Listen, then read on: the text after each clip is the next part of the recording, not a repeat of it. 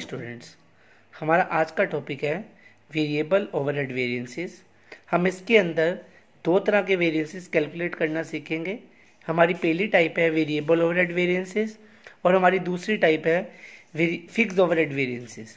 हम इसमें सबसे पहले वेरिएबल ओवरहेड वेरिएंस कैलकुलेट करना सीखेंगे, लेकिन सबसे पहले ये जानना बहुत ज़रूरी है what is variable overhead.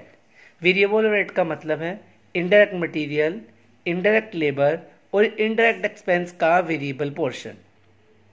Variable overhead का मतलब है इनडायरेक्ट मटेरियल, इनडायरेक्ट लेबर और इनडायरेक्ट एक्सपेंस का वेरिएबल पोर्शन। अगर आपको इंफॉर्मेशन किलोग्राम में गिवन होगी तो आप इसको इनडायरेक्ट मटेरियल मान लोगे। अगर आपको इंफॉर्मेशन आवर्स में गिवन होगी तो आप इसको इनडायरेक्ट लेबर या इनडायरेक्ट एक्सपेंस भी मान सकते हैं। और यही प्रिजम्पशन आपने यूज़ करनी है जब भी ये वेरिएबल ओवरहेड वेरिएंस कैलकुलेट करने हैं। अगर इंफॉर्मेशन किलोग्राम में गिवन होगी तो आपने इनडायरेक्ट मटेरियल मान लेना है, और अगर आवर्स में गिवन होगी इनडायरेक्ट लेबर या इनडायरेक्ट एक्सपेंस मान लेना है। अब बात करते हैं आगे वेरिएंसेस की। इसके वेरिएंसेस तीन तरह के हैं। वेरिएबल ओवरहेड वेरिएंसेस तीन तरह के हैं। सबसे पहले आता है वेरिएबल ओवरहेड कॉस्ट वेरिएंस। देखिए फिर से ये टोटल का वेरिएंस आ गया है, और जब भी टोटल का वेरिएंस आएगा तो हमेशा इसका फार्मूला रहने वाला है standard cost minus actual cost. ठीक है, कॉस्ट वेरिएंस के अंदर हमेशा ही standard cost minus actual cost. अब ये cost variance further two parts में डिवाइडेड है।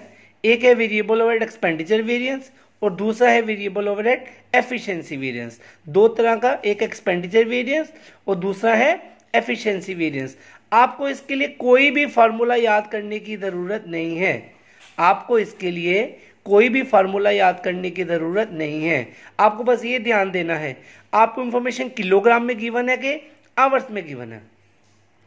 अगर इंफॉर्मेशन किलोग्राम में गिवन होगी तो आप मटेरियल प्राइस वेरिएंस का फार्मूला लगा दोगे, और इंफॉर्मेशन आवर्स में गिवन होगी तो आप लेबर रेट वेरिएंस का फार्मूला लगा दोगे।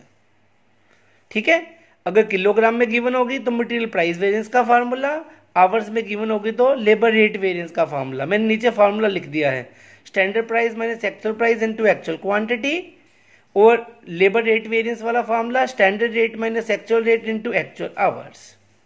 क्लियर। अब दूसरी टाइप है इसके अंदर वेरिएबल ओवरहेड एफिशिएंसी वेरिएंस। इसमें भी इंफॉर्मेशन दो तरीके से होगी, या किलोग्राम में आवर्स में, अकॉर्डिंगली आप फार्मूला लगा लोगे। अगर आपको किलोग्राम में इंफॉर्मेशन गिवन होगी तो आप मटेरियल क्वांटिटी वेरिएंस का फार्मूला लगा लोगे, standard quantity minus actual quantity multiply by standard price. और अगर इंफॉर्मेशन आपको आवर्स में गिवन होगी तो लेबर एफिशिएंसी वेरिएंस का फार्मूला लगा लोगे, standard hours minus actual hours multiply by standard rate.